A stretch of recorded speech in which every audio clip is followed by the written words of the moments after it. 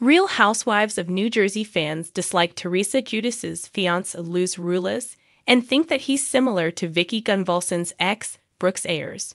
Teresa Giudice is excited to marry her fiancé Luis Ruelas, but fans have been noticing red flags on the Real Housewives of New Jersey Season 12 and comparing the 48-year-old to Brooks Ayers, the ex-boyfriend of the Real Housewives of Orange County star Vicki Gunvalson.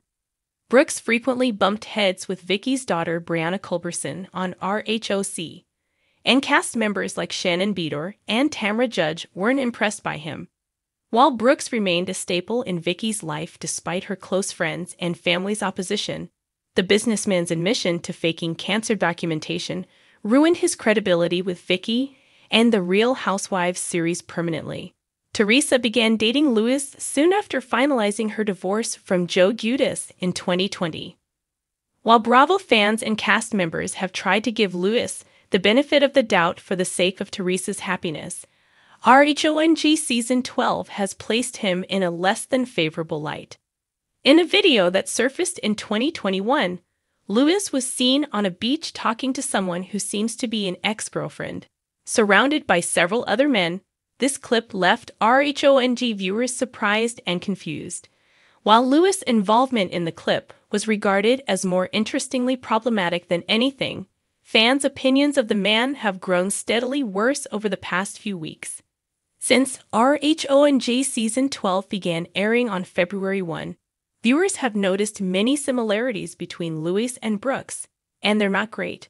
For instance, fans on Reddit have pointed out that both Luis and Brooks are known for love bombing.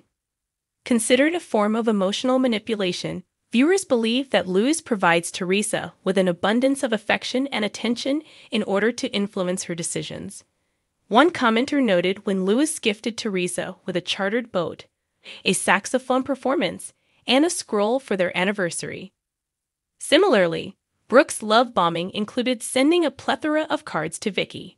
Another similarity fans have noticed between Luis and Brooks is how defensive the men become when confronted. Whenever Luis doesn't like conversations featured on RHONG, his initial response is usually to deflect and put the blame on another person. When the wives' husbands asked Luis about a rumor regarding physical violence last week, for example, Luis immediately says that his previous partners were angry exes who are thirsty for attention. Brooks was seen acting the same way on RHOC Season 10, particularly when asked about his cancer diagnosis.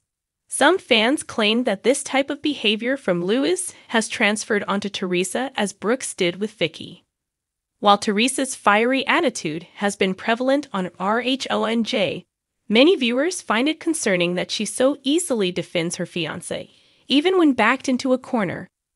It's clear that Teresa and Luis have no intentions of calling off their engagement, with Teresa recently revealing that she doesn't plan to make any of the other women bridesmaids, including her sister-in-law Melissa Gorga. With news breaking that Luis is now being sued for alleged illegal practices, the drama will only continue to heat up for this Real Housewives of New Jersey couple.